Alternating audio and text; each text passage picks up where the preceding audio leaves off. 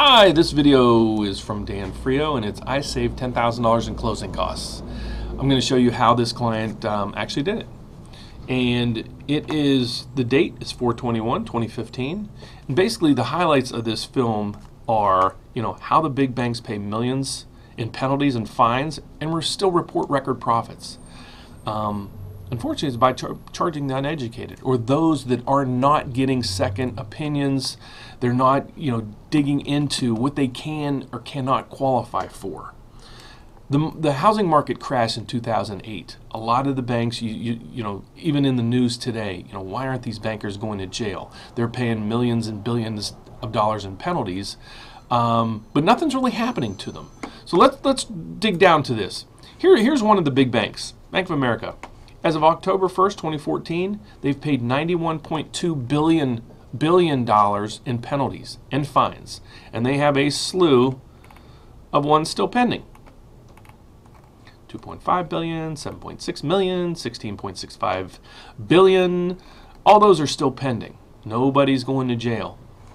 The odd thing is, in the fourth quarter of 2014, Bank of America had a net income, $3.1 billion for the fourth quarter. Not the year, the quarter. How are they doing that? Let me show you. By charging the uneducated.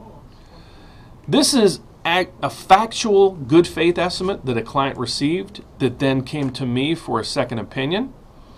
And we're going to focus on this top section up here. Okay?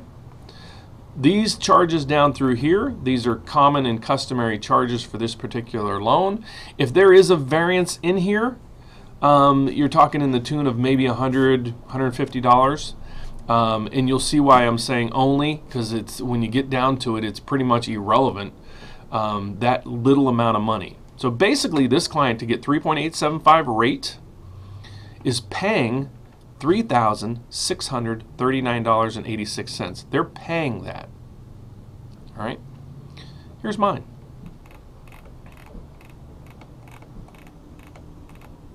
$3.875. They're actually the negative. They're getting a rebate check. In essence, that's going to cover any and all their costs, mainly attorney fees, title charges, and anything else that's there. They can do a principal reduction with the rest. They can apply it to escrows. That money won't be lost. In most cases, I wouldn't even go this high on a rate.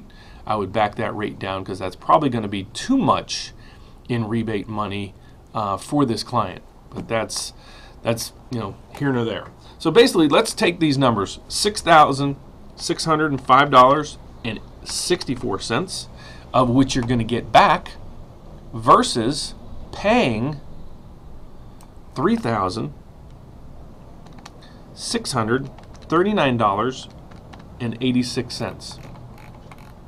Do the math. That is a difference of $10,245.50. That's how this client, just instead of paying over $3,000, they're getting over $6,000 back. So now you can see how these big banks are making so much money. They're using their advertising to have you call in, overwhelm you with the 3.875 rate. That's a great rate. It's only going to cost you this amount of money. Shop around, please. Again, this actual company, if you've listened to the radio today, I can guarantee you've already heard 10 of their ads, talking about HARP and No MI and things like that. So do yourself a favor, please spread this video around. If you know anybody looking for a mortgage, looking to buy a home, don't have your realtor just push you over to somebody and you not get a second opinion. Please do it for yourself, your family. It's your financial responsibility to do these things. You're only getting money. It's not a unique item.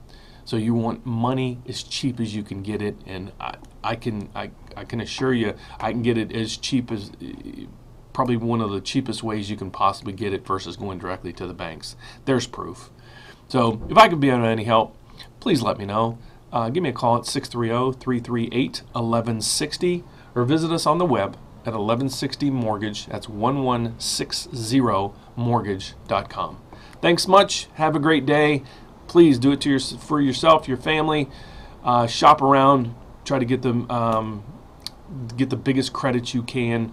Don't pay for those rates, and don't make the bottom line profits of these companies even greater.